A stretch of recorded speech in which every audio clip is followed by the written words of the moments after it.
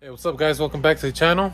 And in this video we're still working not on the engine, but now we're working on the transmission. All right, so now that we basically transmit, the motor's peaking over there, now that we have the engine pretty much ready to go, now we have to work on the transmission. As you guys know, we installed this adapter plate for it to mount to the engine over there, but we also have to do some other minor modifications. I don't know if you would call it minor, but some modifications nonetheless, one of which it is for the transmission mount. I have heard that I do need to cut something off of the transmission mount, but I'm not really sure how or what piece exactly. I mean, because I could literally just bolt it off. Maybe this part, I'm not really sure. I have to find that out. I have that to go. I have the shifter to work on, which I'm not really sure if I'm gonna do it right now or once it's in. And we have to install the bleeder holes and the master cylinder holes for the 256 slave cylinder here. So let's see how far we can take it today. We managed to take off the transmission mount,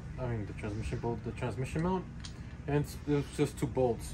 Now I do have to take a pause here because I don't know exactly here. There's really no space here to cut much material off of this since the drive shaft goes in here. So I'm gonna have to pause here and just wait until we actually install the transmission in there to see how much I have to cut, or if I have to cut anything for the transmission mount. Since we're having to take a pause for the transmission mount, we're gonna go ahead and pretty much get rid of this stock shifter rod and bracket here, because we're gonna use aftermarket one, which will pretty much bring the shifter from here to around this general area here. So for that, I'm pretty much gonna start taking this off, this bracket.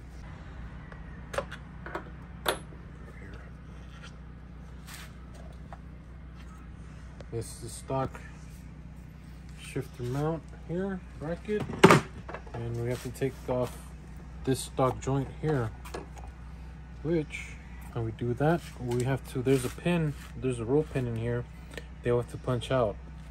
Once we punch it out, we take this out. All right, so we'll go ahead and punch this out. It's the roll pin that I had inside. It was a little bit of battle, not gonna lie, but we managed to take it out. Now take this joint out like so. This is not gonna be something we're gonna need. And take this boot out. There we go. Now that we have this shaft exposed, we're gonna go ahead and take out, we're using the GKTECH shifter relocation kit. So we're gonna grab this small bracket here. Basically, we're gonna slide it in and line it up to where the roll pin was. And with the same punch that we used, we should mount this one. We're gonna slide in the punch where the roll pin goes. That way it can be held in place. Now we're just gonna simply take a marker and pretty much just draw a little circle around it. We're gonna mark off a circle. Now we take off the punch and the little bracket. And now this piece right here, we're gonna have to cut off. All right, let's start cutting. All right guys, there you go. Well, that's the piece you have to cut off. Now you just have to round out the edges here so you don't just won't cut yourself. I filed down the edge here so it's no longer sharp. We rounded it out. We're gonna go ahead and install the boot again. There you go. Make sure the drain plug, the drain hole here is pointing downward. You're gonna grab again our little bracket here. You're gonna line it up once more. And we're gonna install the cotter pin that we took out of it. We managed to put this little bracket on already. Cotter pin's on, and just look at the comparison compared to the stock one. This is the stock shifter location. This is gonna be the new shifter location. So it's a pretty big difference here. For now, that's where we're gonna stop on this side of the transmission, because we do have to test fit it first, and we just don't have the space to leave a freaking shifter here installed already. Now that we're done on the back side of the transmission, we're gonna go ahead and work on the front side. We're gonna go ahead and install these 2 lines. This one goes on the bottom. This goes to the clutch master cylinder. And this top one goes connected to the top over here. And this is a clutch bleeder line, just a remote one, just so I don't have to struggle later on to bleed the clutch from here. Just leave this line out and we could bleed it this way. So it's gonna make life much easier. So for that, I do need to remove the the slave cylinder here. Now that we have our 256 slave cylinder here out, this is for the clutch master cylinder, the line that's over there. I don't need to take this fitting out or the roll pin. You just literally just screw it on, which is damn good thing because I had taken out the roll pin and whatever.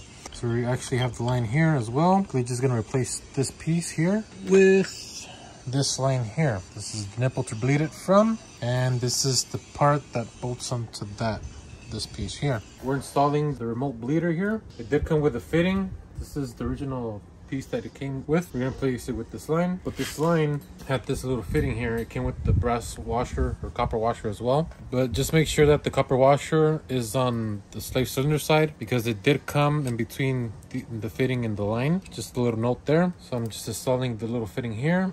I did put Teflon just for a good measure. Now the other end of the fitting here, again I put Teflon and tighten it up. The remote bleeder is now installed, as you can see. Brass or copper washer, fitting, then the line. Now it's on to install the clutch master cylinder line. No modification needed, just pretty much screw on. Now that we have both our lines installed on the clutch slave cylinder, we're gonna go ahead and pretty much just push it through. So that was in. And over here. And we're ready to bolt this baby down. Now that we passed the lines through, it's time to finally bolt this slave cylinder on for the last time. Now that we finished installing the slave cylinder, now we're just gonna have to keep a close eye on these lines, make sure they don't rip or tear or get damaged. We're just gonna tighten them up on the zip tie here. That way they're not freaking all over the place. Guys, so it looks like well, first of all, we ran out of time. Second, I think we have the transmission ready to go. Since, you know, trans motor is done already, I think it's that time we put both together and start test fitting it inside the car. You know, hopefully that'll be I think it is going to be the next step, most likely. So stay tuned with the future videos. Don't forget to like, comment, subscribe for future content. Follow us on IG, Los Meros Vera. That being said, see you guys next time. Let's get it. Peace.